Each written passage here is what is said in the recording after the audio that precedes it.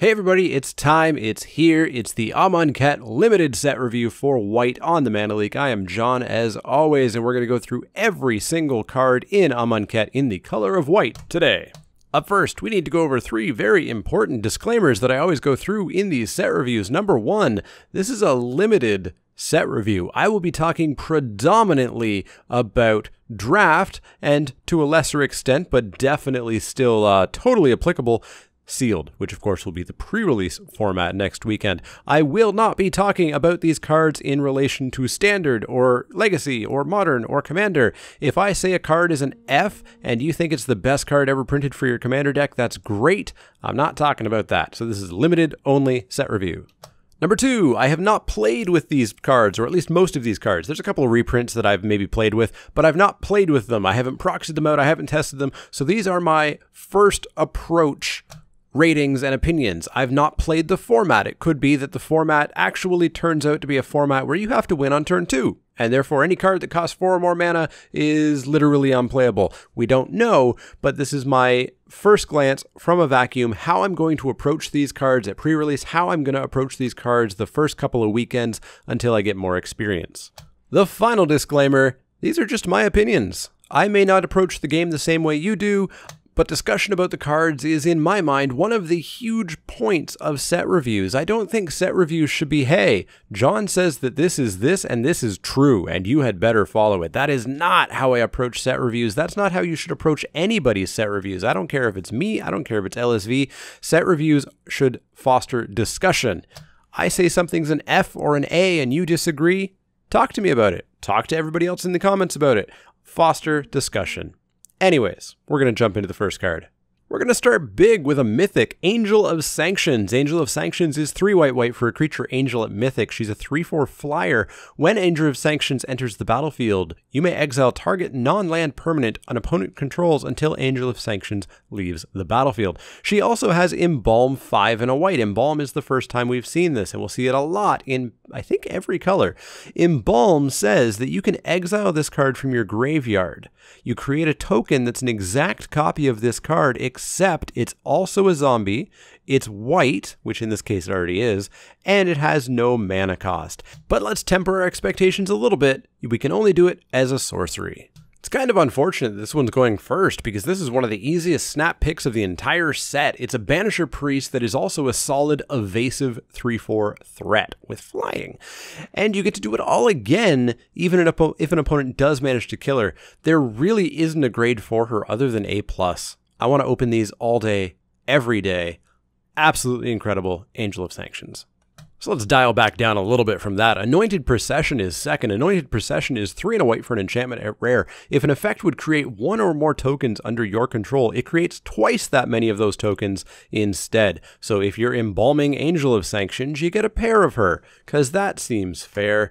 Yeah, I'm not super sold on an Anointed Procession. These sort of parallel lives effects have never really been great in limited. It's cute if you go off with the Embalm, or you maybe make some cats. We'll see some cats soon. But really, this is going to do nothing a ton of the time, and then you'll get a second Embalm creature, and you'll have felt like you wasted a card slot and a turn and 4 mana. At a bare minimum, I'd want probably at least 10 token production methods before I even think about playing this. Have fun with it, but get rid of those magical Christmas land dreams. I'm going to start this at a D+. I think it's just way too hard to go off with. Anointer Priest is up next. Anointer Priest is 1 and a white for a creature human cleric at common. She's a 1/3, and she says whenever a creature token enters the battlefield under your control, you gain 1 life. Embalm for 3 and a white. 1/3s for 2 aren't really my jam. I don't really like that stat cost ratio. I love 3/1s for 2. And while an Embalm tokens deck might make some use of this, I just don't think this is going to be a star of it. It could be an okay 23rd card, but otherwise I think it's fairly cuttable. The issue that we'll see, and that I think is going to pop up with the idea of an Embalm deck, is generally you're going to need to cast these creatures first, and then they're going to have to die. And then you're going to have to pay generally more mana than you paid for the first time to even get that first Embalm token. So I don't really see Embalm.deck happening. We'll see a bunch of other decks happen. We'll see Zombie deck. We'll see the idea of a cat deck. But I'm not super sold on pure Embalm or pure token deck. So Anointed Priest, it certainly has a place, but I'm going to start it at a C-. I think it's cuttable unless you, again, like Anointed Procession, have an absolute critical mass of token producers.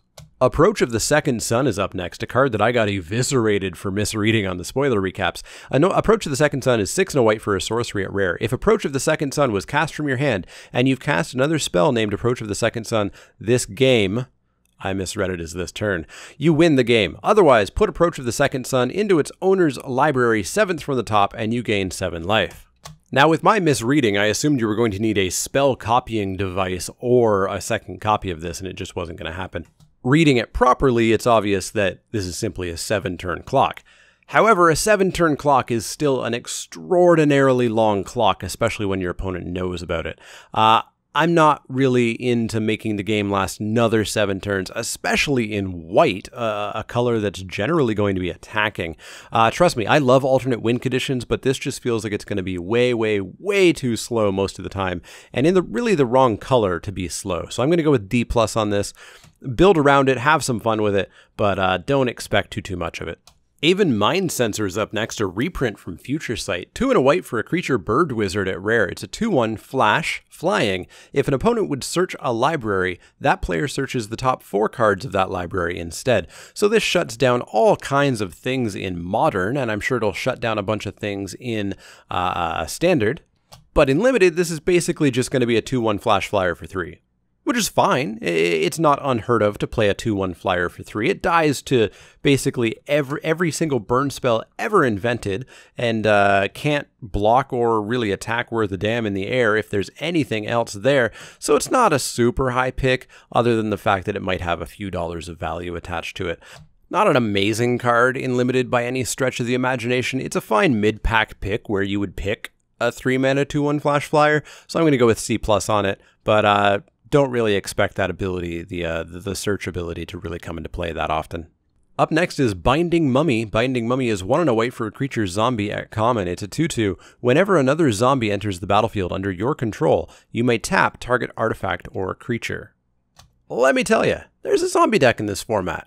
And if you weren't aware, the set will hit you over the head with it a billion more times throughout the white set review and the black set review. There's a zombie deck. Unfortunately, because it is so utterly blatant and on the nose, I think it's going to be massively overdrafted. It looks incredibly fun. I don't think I'm ever going to get to draft it properly because I think 7 other people at the table are going to be trying to draft it as well. Now, pretending that the people at the table are drafting properly for their seat and not just going, hey, I got a card that says zombies on it, I should draft the zombies deck, because there's a lot of them. This card seems fine.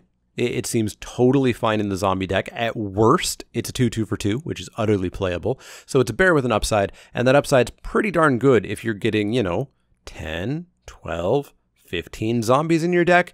This will be quite decent. I'm going to go with a C+ on it, our sort of standard bear with an upside rating. If you're in that zombies deck, if you have no other zombies, it's just a pure C. But boy, this zombie deck is going to get overdrafted heavily because we're going to see zombies matter many, many, many more times. Cartouche of Solidarity is up next. Cartouche of Solidarity is a single white mana for an enchantment aura cartouche. We'll see more on that later. At common, enchant creature you control. When Cartouche of Solidarity enters the battlefield, create a 1/1 white warrior creature token with vigilance. Enchanted creature gets +1/+1 and has first strike. This is the start of a cycle. We'll see a cartouche for each color, and more than that, we'll actually see cartouches interact with another enchantment, the Trials, and we'll see that near the end of this set review. Auras are something generally you want to shy away from, but this one and a number of the cartouches actually feel very playable. At worst, you'll still have that 1/1 when the dust settles, and an aura that replaces itself like that is something to take a look at. Potentially buffing another creature and giving it the very powerful first strike ability for a single mana isn't something to scoff at either. This isn't a great card. It's not a high pick at all. It's a mid to low pick for sure, but I'm going to start out playing this, whereas many auras I would never consider main decking at the start of the format. So I'm going to go with a middle of the road C. It's not amazing, but it seems totally fine. A card that does seem totally fine is Cast Out. Cast Out is 3 and a white for an enchantment at uncommon with Flash. When Cast Out enters the battlefield, exile target non-land permanent an opponent controls until Cast Out leaves the battlefield. It's Oblivion Ring, or the fixed version of Oblivion Ring. I can't remember what the first one was. Banishing Light? Something like that. Anyways, it's amazing white unconditional removal. It also has another of our mechanics for the set, Cycling. Cycling 1 white. So a single white mana, you can discard this card from your hand to draw a card. So if you're on turn 4 and you have 1 land down, and it's a plains, and you are desperate for another land, it will feel bad, but you can throw away this card, draw a new one, hopefully get that land that you need and get in there. We'll talk about cycling a whole lot over the rest of these set reviews because it's in every color, and I'm slightly more down on cycling than most people. Now, I'm down to the point of saying cycling is fantastic and I love it.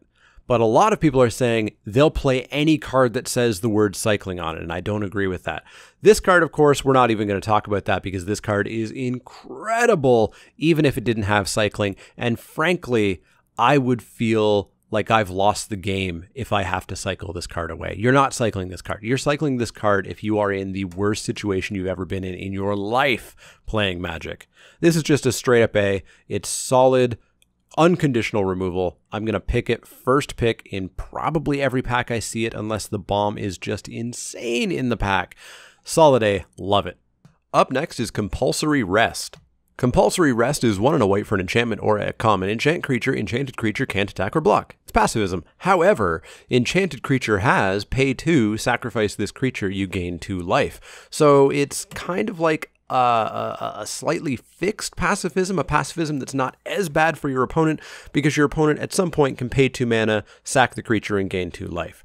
That, of course, is ever so slightly worse than pacifism, but I still don't care. Just like how Caught in the Brights was less good because it could still do this and you could still sack it, etc. Just like Exploit made pacifism worse, I don't really care about this. My opponent getting 2 life for 2 mana and me getting rid of a serious threat is totally worth it. I will pick and play this rather highly. I'm going to give it a solid B.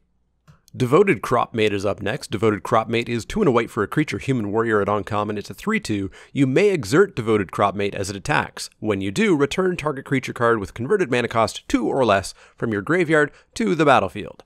I'm never really a super big fan of this effect because in Limited, your 2 and 1 drops are typically really meaningless. Like, really meaningless. They're great on turn 1 and turn 2, and later in the game, they're garbage. Taking a turn off attacking with a 3/2 just to get back a 2/2 or worse doesn't seem great to me. As we'll see later in the week, there are some really juicy 2-drop targets, especially in red and green, but you really need to have those. So if you have a really good reason, I can see rating this higher, but as is, I'm going to keep this at a C+, just above filler level. Up next is Jeru's Resolve. Jeru's Resolve is a single white mana for an instant at common. Untap target creature, prevent all damage that would be dealt to it this turn. Cycling for 2 generic mana. This is definitely worse than God's Willing or Feat of Resistance, which are similar spells. God's Willing gave a scry attached to this ability. Feat of Resistance gave a +1/+1 counter. The issue here, of course, is you have to choose between it being a combat trick or being the incremental advantage of drawing a card. Still, this will be something to keep in mind when you attack in for a quote-unquote safe attack. Probably not supremely worth it in the most tightly drafted decks, but it's totally playable, and cycling is what helps that out. This is a card that has some use. It will come in handy in a number of situations, and when it's not, proving to be useful, throw it away, get something else.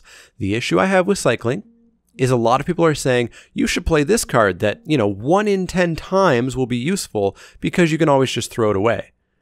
The trick is you're never going to be able to keep those cards in hand for that one time. You're just going to throw them away all the time, in which case I would so much rather just play a real card. If I have to, if I'm, struggling for my 23rd card, yeah, I'm going to play a cycling card, even if it's incredibly narrow because I can make it into another card. But in a well-drafted deck, in any way, fine sealed pool, I'm not going to play any cycling card just because it says cycle. This one, totally fine, and I'm going to give it a C. But we'll see others that I will disagree with many other people on. Fanbearer is next. Fanbearer is a mummy with a fan. It's a single white mana for a creature zombie at common. It's a 1/2, pay 2 generic mana, tap it to tap target creature. Now tappers are awesome, as we've seen with Gideon's Lawkeeper in the past and Avacyn/Sigardian Priest, but they all cost 1 mana to tap. And of course, the big daddy of them all, whose name I can't remember, I'm sure you'll tell me in the comments below, you simply tapped, you didn't pay any mana. Paying 2 is a lot. That's a lot to ask for. However, if the format is as slow as I expect it to be, this could still be okay. It's a far cry from those great tappers that we've had in the past, so I will still put this at a keep it or leave it, middle of the road C. It could be slightly better if the format is really friendly to being this slow, but I'll keep an eye on it, starting it out at a C. Forsake the Worldly is 2 and a white for an instant at common, exile target artifact or enchantment, cycling for 2 generic mana. Now this is a perfect example of another of these cards that I'm never gonna play just because they say cycling, and other people have said, oh man, you put this in every deck, and 1 out of 100 times you'll get to kill an artifact that was important, and the rest of the time you'll get to draw another card. I would rather play something actually good. As always, in sealed, if I have to, sure, I'll play this if I desperately need a white card. In draft, I'm not going to be picking this. I'm not going to be playing it. I'll keep it in the sideboard in case there's an As Foretold that we'll see tomorrow, which is a disgusting enchantment or something I really need to get rid of, but I'm going to keep it at a D+. I'm not going to play it just because it says cycling. All right, let's move on to a big card, Gideon of the Trials. Gideon is on Amonkhet, of course. He's 1 white for a mythic Planeswalker Gideon, starting at 3 loyalty.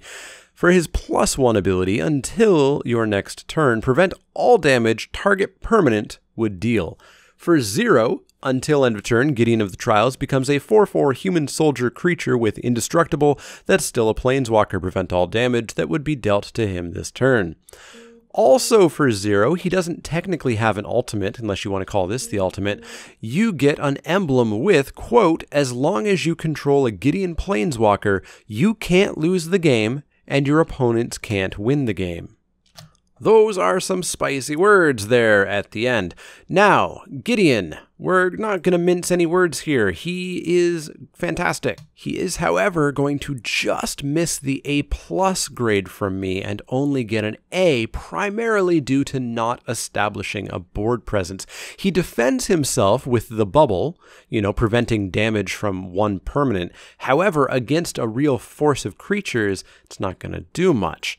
His ability to attack is, of course, great. We've seen that on every Gideon ever printed. And yeah, the ultimate is really cool, but it is still very beatable if you're not also establishing your board to stop Gideon from just dying from creatures, at which point that emblem doesn't matter anymore. Still, a very, very solid Planeswalker, especially due to being only 3 mana. And yeah, Gideon just misses that A+ grade for me. If he made soldiers or something, he'd be off the charts. But solid A. Gideon looks fantastic, even if I'm not as sold on that ultimate being as backbreaking as some people have thought. Well, Gideon's come to save us all. Gideon's Intervention is 2 white for an enchantment at rare. As Gideon's Intervention enters the battlefield, choose a card name. Any card name. Your opponent can't cast spells with the chosen name. Prevent all damage that would be dealt to you and permanents you control by sources with the chosen name. We've seen cards similar to this before, like Lost Legacy, like Slaughter Games, cards that rip cards out of your opponent's deck or hand, etc., that you just name out of the blue.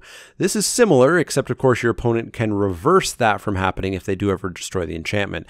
But these are just not cards that ever see play in Limited. You should never really play them. They're constructed sideboard cards is what they are. Similar to Lost Legacy, there's just infinitely better ways of dealing with your opponent's bombs and planeswalkers and etc. than playing this excruciatingly narrow card. I'm going to give this a straight up F. Don't play it. Glory-Bound Initiate is up next. Glory-Bound Initiate is 1 and a white for a creature human warrior at rare. He's a 3/1. Love those stats. You may exert Glory-Bound Initiate as it attacks. When you do, it gets +1/+3 and gains lifelink until end of turn. Exert is one of the new mechanics for Amonkhet. Exert says an exerted creature won't untap during your next untap step.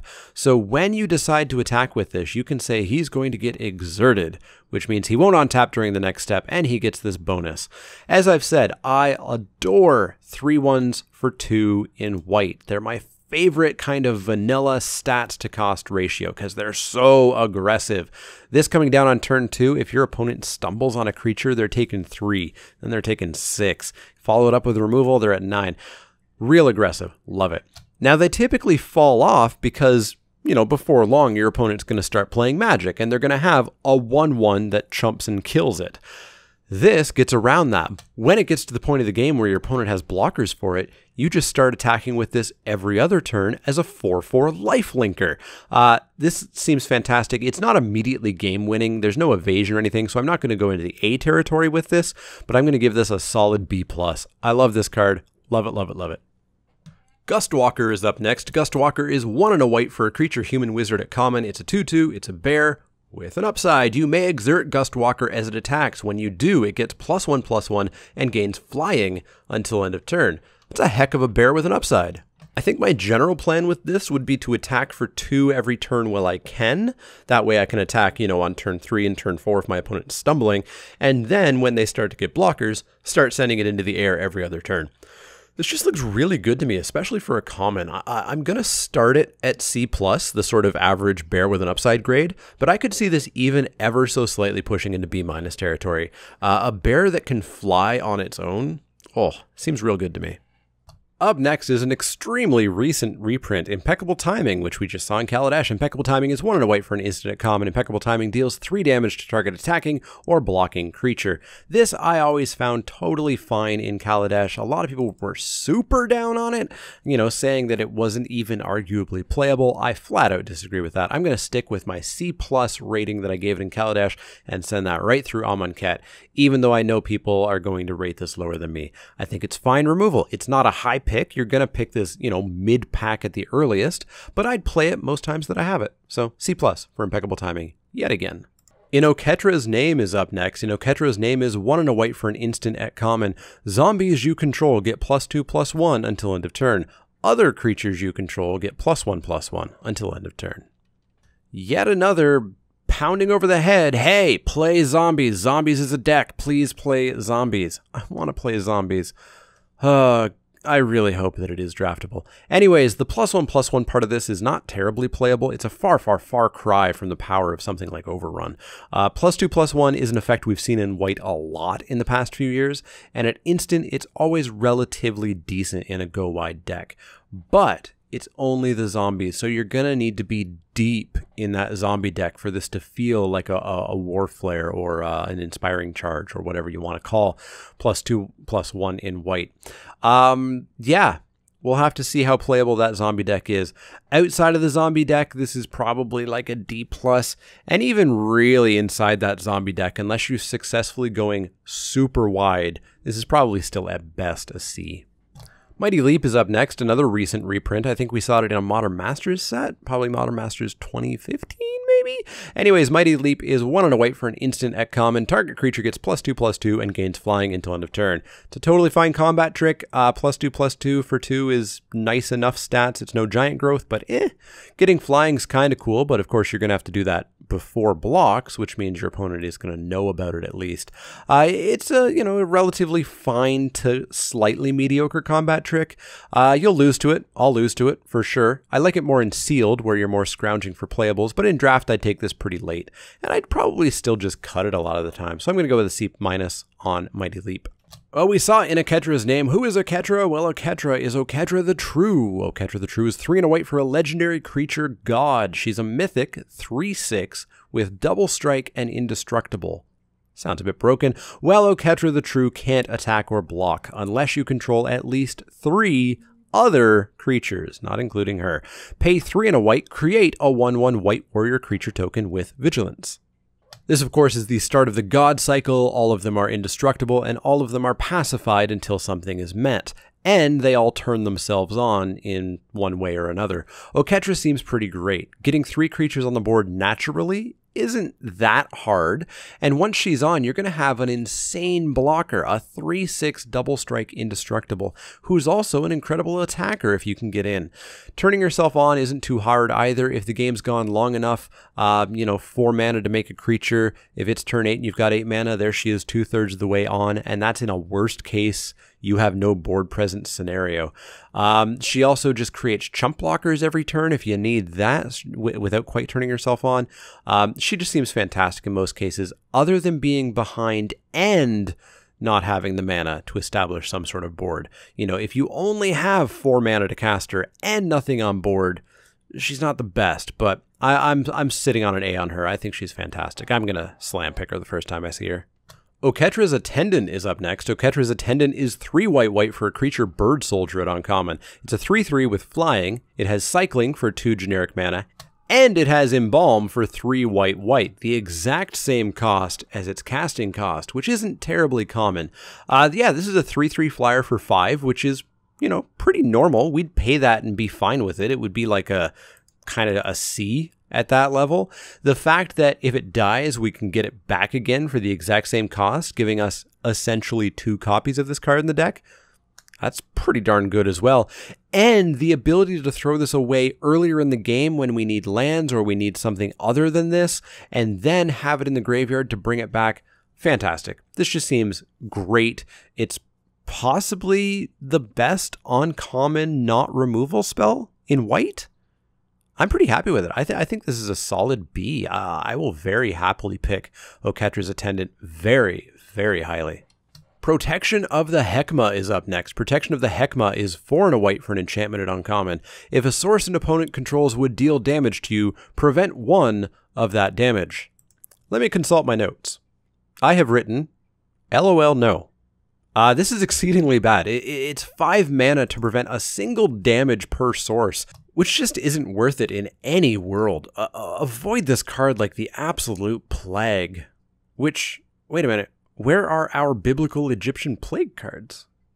We should see those. Maybe in our devastation. Who knows? Anyways, this card, straight F. Straight F. You want to know what's not an F?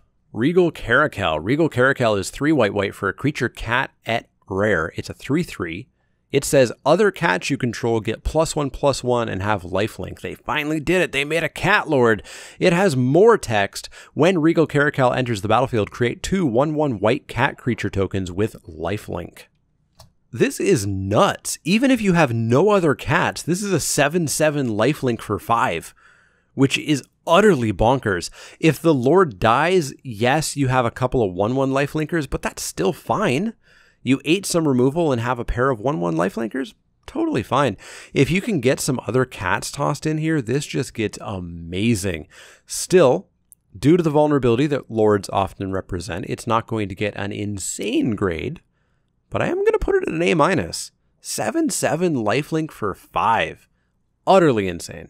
Renewed Faith is up next. Renewed Faith is 2 and a white for an instant at uncommon. You gain 6 life. Cycling for 1 and a white. When you cycle Renewed Faith, you may gain 2 life. This is a cycle of cycling cards where you actually get something other than drawing a card, or in addition to drawing a card when you do cycle it. And this is one that I'm going to have to maybe learn a hard lesson on, or maybe people are just overhyping it. This is one of the cards where I look at it and I say, I don't want a card that says you gain 6 life. I am never, ever playing a 3-mana card that says you gain 6 life. That's just not happening. So, realistically, this card is 1 and a white, draw a card, gain 2 life. That's fine, but I still don't really know that that's really worth a card in my deck. If I'm in sealed and I really want to play white and I need 1 more playable and I have this, sure, I'll play it if there's nothing better.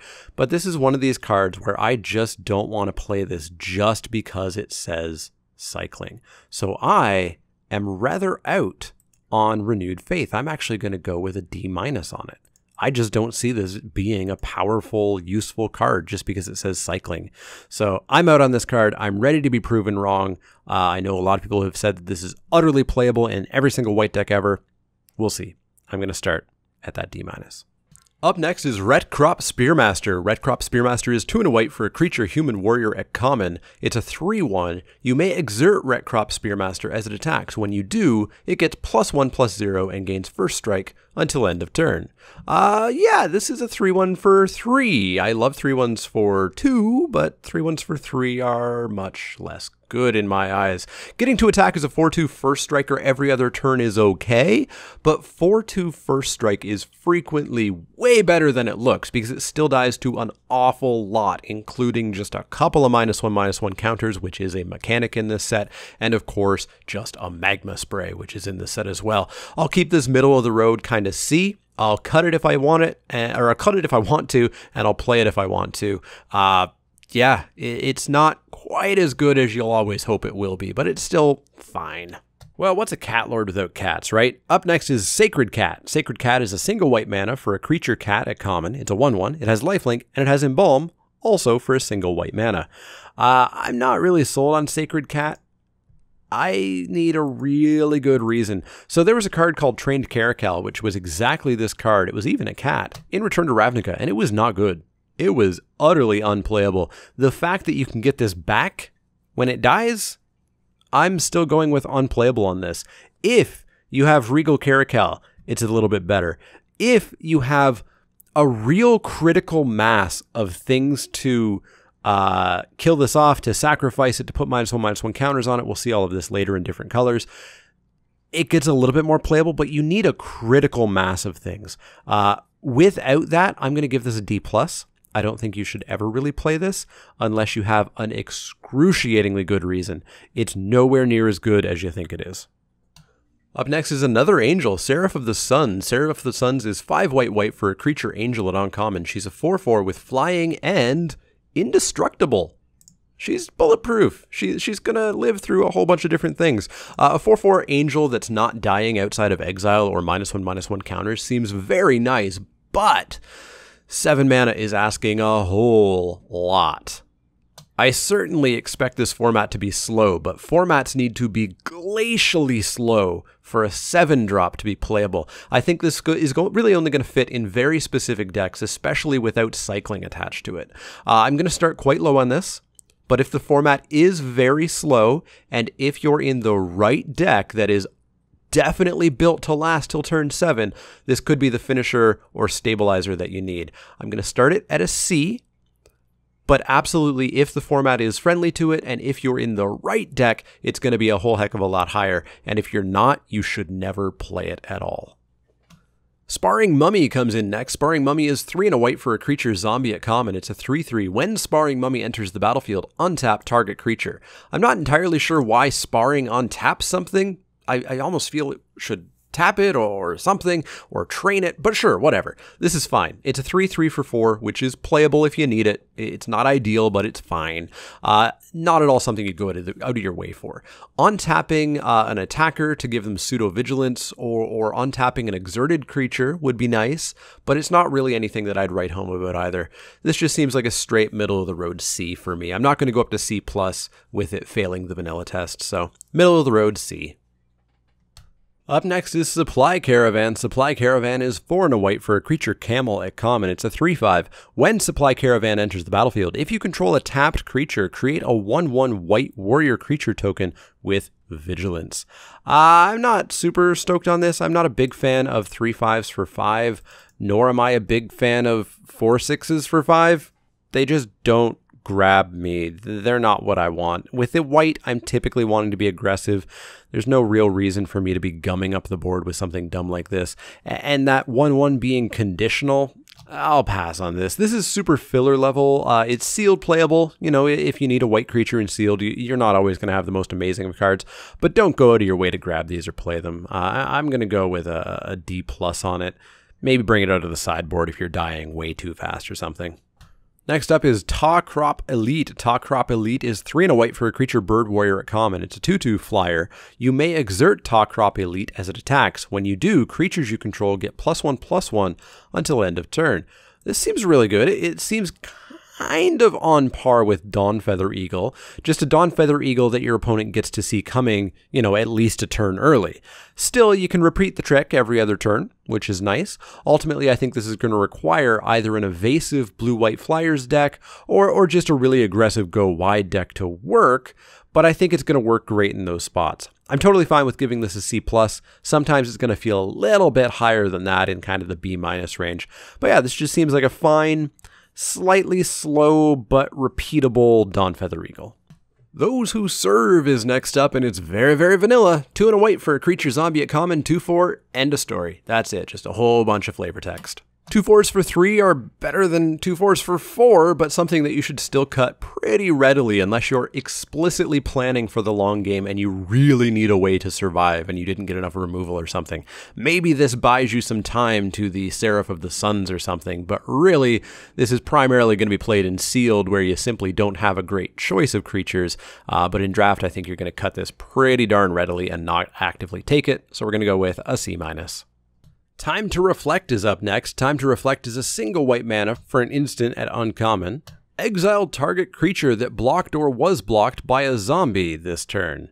Hey! There's a zombie deck in this set. Did you guys know that? Yeah. This is just another card that's going to hammer people over the head to get into the zombie deck. And this is obviously excruciatingly narrow. This is an F if you have barely any zombies in your deck, and if your deck is 100% zombies, this is an A. This is swords to plowshares, but no life gain even attached to it. There's no real grade that you can give this kind of across the board. You're going to know if you want this or not, but boy, I want the zombie deck to work, but I'm going to have to caution against drafting it too heavily because I think it's going to be very overdrafted. Trial of Solidarity is up next. These are the enchantments that go with the cartouches. Trial of Solidarity is 2 and a white for an enchantment at uncommon. When Trial of Solidarity enters the battlefield, creatures you control get +2/+1 and gain vigilance until end of turn. When a cartouche enters the battlefield under your control, return Trial of Solidarity to its owner's hand. So the cartouches are those 5 auras that we'll talk about that have the cartouche subtype on them. Yeah, this is all right if you're just pretending it's a sorcery speed +2/+1 spell, which we've seen before and have been okay if you're going super, super wide. I don't see much of a point in going out of your way to recur this, though. You know, the +2/+1 spells, you play them in decks where they end the game. They don't do some damage and then you hope you draw your second one. They are game enders. So I'm not too impressed by this trial. I'm plenty impressed by some of the ones that we're going to see in other colors, but this one, I'm going to go with a C- on it. I'm going to say pretend this is a combat trick and nothing else. True Heart Duelist is up next. True Heart Duelist is 1 and a white for a creature human soldier at uncommon. It's a 2/2. True Heart Duelist can block an additional creature each combat. Embalm for 2 and a white, so just 1 more than the original casting cost. So this is a bear with an upside, which is already a minimum of a C+ generally, unless the upside is awful. Even though that ability isn't likely to do too much beyond being an extra chump block. You know, it's not like this guy's going to get 2 people and kill them both. It's just going to be kill one and chump block the other, or maybe just chump block both. Being able to bring this bear back once for what's probably a more reasonable cost at the time that this thing has died already seems fine as well. Ultimately, we're just going to keep this at bear with an upside rating of C+. Unwavering Initiate is up next. Unwavering Initiate is 2 and a white for a creature human warrior at common. It's a 3/2 with vigilance and embalm 4 and a white. Not all the embalm creatures can be, you know, the same cost or just slightly more. We've got to see some bad ones too. Yeah, this is a fairly bad one. 3/2 for 3 is fine. Longtime viewers will of course know that I don't place much of a premium on vigilance. It's totally fine. It's nice to have, but it's not something to go out of your way for. And it's always better if it's paired with flying or first strike or a big butt, not 2 toughness. This thing isn't attacking and blocking into any sort of board. It's attacking and dying with a board. Paying 3 for this is basically the maximum I'd ever want to pay. And paying 5 mana for this the second time around, that's only going to ever happen when I have nothing left to do. This is filler. It should go quite late, and I think you probably should reliably cut it. So I'm going to go with a C-. Vizier of Deferment is up next. Vizier of Deferment is 2 and a white for a creature human cleric at uncommon. She's a 2/2 with flash, and when Vizier of Deferment enters the battlefield, you may exile target creature if it attacked or blocked this turn. Return that card to the battlefield under its owner's control at the beginning of the next end step. I love this card. The versatility is fantastic. You can give pseudo-vigilance to a creature. You can attack with it, flash her in, and untap it whenever in combat at the end of the end step. any time before the turn's over, and they're still technically have attacked that turn. You can help out exerted creatures. They're not going to untap next turn, but if you untap them with this, they get to attack again. You can fog an opponent's attacker, taking it out of combat. You can bounce their blocker, getting trample damage through. You can get extra end of the battlefield effects. There's so much that you can do with this one little card. This card's an example of why I'm pretty sure I'm going to love this set. There's just so much to do with it. There's so many choices. I'm all in on this card as a relatively high white pick. Not first pickable, but high. I'm going to go with a B- on it. It's not a bomb. It's not a huge creature. I can't, as much as I love this card, I can't go any higher, but B-. We've got another Vizier. Vizier of Remedies is 1 and a white for a creature human cleric at uncommon. She's a 2/1. If one or more -1/-1 counters would be put on a creature you control, that many -1/-1 counters, -1, because we can't say that enough, are put on it instead. This is interesting. It's a piker, which is pretty mediocre in general, a 2/1 for 2. Then in some decks, you actively hurt yourself if you're hoping to put -1/-1 counters on your own creatures. There's some synergies where you might want to do that, not too many though. But then in other decks, it saves you from putting them on and makes that better, or even actively hurts your opponent's removal plan. I have no idea where to rate this. There's so much going on here, and I feel like it's so narrow yet versatile that I just don't know. I'm gonna start it as a sideboard card against -1/-1 counter removal decks. So I'm going to start it at D+. Maybe C- is a little bit more appropriate because you'll play a piker if you really need to, but you're not going to go out of your way to do it. 3 ones for 2, fantastic. 2 ones for 2, fairly mediocre. So yeah, I've talked myself up. Let's go to a C- for Vizier of Remedies. Up next is Winged Shepherd. Winged Shepherd is 5 and a white for a creature angel at common. It's a 3/3 flying vigilance with cycling for a single white mana. This is steep. For 6 mana, I want something bomby, something game impacty, something game ending preferably. This is a very, very, very slow game ender. If your opponent's skies are cleared, that is. If they have anything in the air, this probably isn't getting through. Removal blanks the 6 mana you just wasted on her. Yeah, if you don't get there, you can turn into a random card, but again, I'd just rather play a better card. I think you can cut this with some regularity, much more playable in sealed. I think all of the bad cards with cycling attached are more playable in sealed, where you simply don't have a choice. But in draft, I don't think you should be picking this, so I'm going to go with a C- on it. Well, we're out of white cards going from card number 1 to card number 39. However, I am going to include the monocolored split cards. So this is card number 210, Dusk to Dawn. And this is another new mechanic in Amonkhet. I almost said Aether Revolt. No, never again. Aftermath. Aftermath is basically a second card that comes with a first card. So Dusk is 2 white for a sorcery at rare. Destroy all creatures with power 3 or greater. Then Dawn is 3 white for a sorcery that has Aftermath, saying that you can only cast this from your graveyard and then you exile it after you do. So Dawn says return all creature cards with power 2 or less from your graveyard to your hand. So Dawn cannot be cast when you draw it. It cannot be cast combined with Dusk. You can only play it when it's in your graveyard. Now, starting out, people are a little bit upset with some of these cards being at rare because they think the effects are uncommon effects or maybe even common effects. But the key thing to remember about these cards is that you're playing the first half, and then the second half is an extra free card in your deck. The first card does not just say destroy all creatures with power 3 or greater. It says destroy all creatures with power 3 or greater and draw a card that happens to be called Dawn. That's a very powerful effect. Now, Wraths are generally fine to meh in limited, really depending on their casting cost and what they do. 4 mana's pretty fine, that's Wrath of God territory. However, it only hits power 3 or greater, but that does hit all the bombs, which means that you can very carefully craft around this. You can drop your 2/2s, you can drop your 1/1s, your 1/3s, your 2/4s, whatever. Your opponent drops something a little bit bigger, maybe a bomb, and then you can Wrath, and it might not be symmetrical, which is great. Just as always with Wraths, make sure that you play around this. Don't play your bombs all willy-nilly, knowing that this is in your deck. Obviously, if you have an opening and it's the right play, do it. But, if it's in your hand, don't play your bomb. sandbag for a couple turns, cast this, get them, and then get in. The Dawn part of this just feels real bad to me. Taking a turn off to get a bunch of 2-drops, or, I don't know, overpriced 3 or 4 drops to your hand for the next turn, that doesn't seem great. So I'm going to start this at B- just for dust, with, of course, the caveat that you play carefully around it and get the best value out of it. Dawn doesn't really affect the grade. It's not something I'm on the lookout for, but if I get some value out of it, cool, I'll do it when I can, but it's not really going to make this grade any higher, and the fact that it's free doesn't mean that it's going to make the grade any lower either.